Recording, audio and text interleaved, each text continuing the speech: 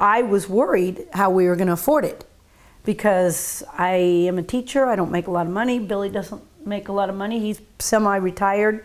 Again, like I said, we hadn't saved a lot, and we thought, how are we going to do it? She deserves to go to a good school because she's worked hard and she's really college motivated. It wasn't just like, oh, well, I'll just go to San Diego State or I'll just go to a two-year school. She didn't want to do that, even though we were advised by some of our friends, oh, well, have her go to a community college for 2 years and then go on. She didn't want to do that. So I was worried, how are we going to make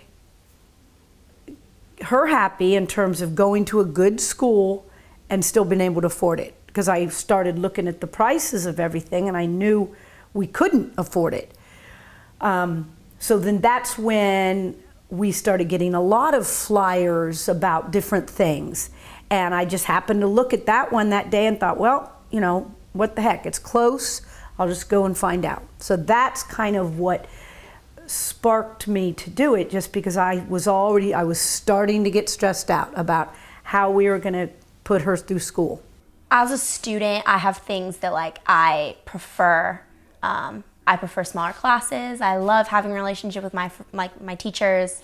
I was just kind of like that in high school, so I didn't want to be like 1 out of 500 in like a lecture hall and the professor like raising my hand in the back, like, because I'm definitely like a talkative person. I love to like talk to my teachers while we're in class. I like to ask questions. Like, I'm that annoying kid in the front row that's like, yeah, I need you to answer my question real quick. That's just kind of how I learn.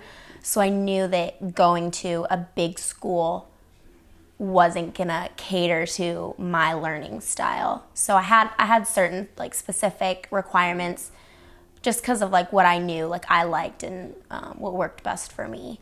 I was here, Courtney was at work, you were over at Marco's. Yeah, and you know, it was an evening, it was like around this time, maybe 7, and I was in my room, in my office, probably doing schoolwork, and the phone rang and they said it was from Redlands, and she said, okay, I'm here to give you an offer.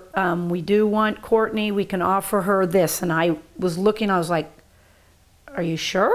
Because basically she was saying everything will be paid for except for her room and board. And so I was pretty much flabbergasted.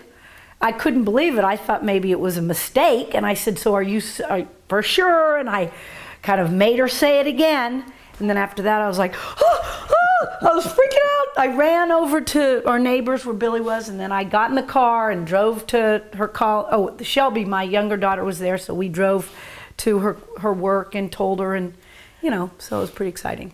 So I was sitting at work, and it was like within the last like 20 minutes. But when I was on the closing shift, I was a lifeguard, so it was like kind of, I don't even know, it was like cold, and I was like sitting in the office.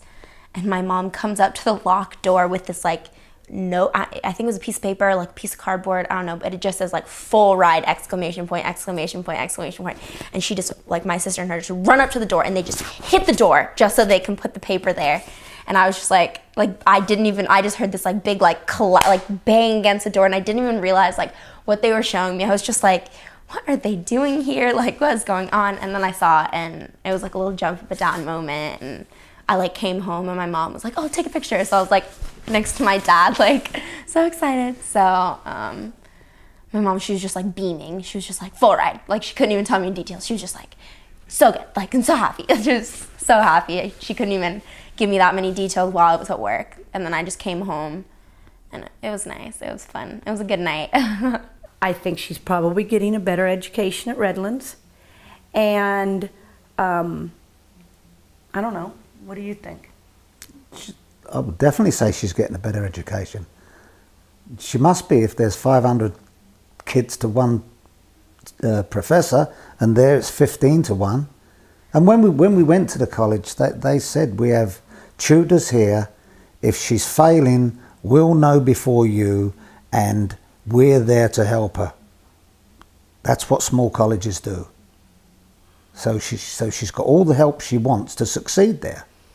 And if she doesn't, well then it's down to her. Yeah. And she'll have to cough up her money to go local.